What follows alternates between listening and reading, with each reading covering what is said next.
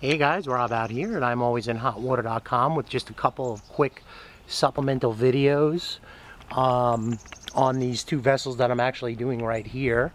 The seller was nice enough to clean up the boats and wax them up and show them in the best condition as we possibly can. You guys have seen the videos with the vessels running, and what we have here, this is the 83 Chaparral 177 Bowrider with the 84 Evinrude. And just to give you guys another quick look, the trailer you know, is in good shape. You can see right there we got a brand new jack stand, and overall what I'm going to do is just kind of walk through and let you guys see just another supplemental how nice she cleans right up. And as you guys know, tilt and trim works. We had this engine running last time we was out up on the site. Floor solid. As you can see, she could use a little bit of work. I mean, I'd put a couple seats in, maybe redo the carpet, maybe not. If you're going to use it for just running about or a fishing vessel, I mean, for the price, you could pretty much do whatever you really want to do with the vessel.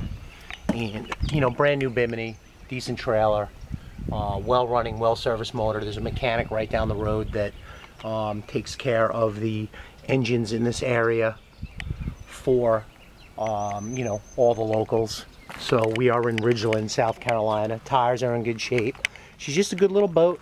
What we have over here is the Triumph, and the goal here is these two vessels actually are used to for summer camp and for the kids. They go out fishing, so they obviously have to be kept up here.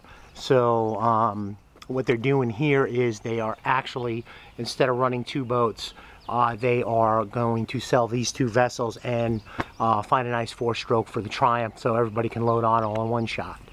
So anyway, 83 Chaparral, decent little boat.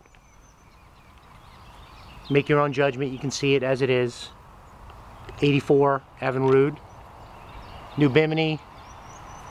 You can make it your own. And Rob out at I'm Always in Hot Water, signing off, wishing you guys a great and safe boating day and trying to get everything done before the rain comes in.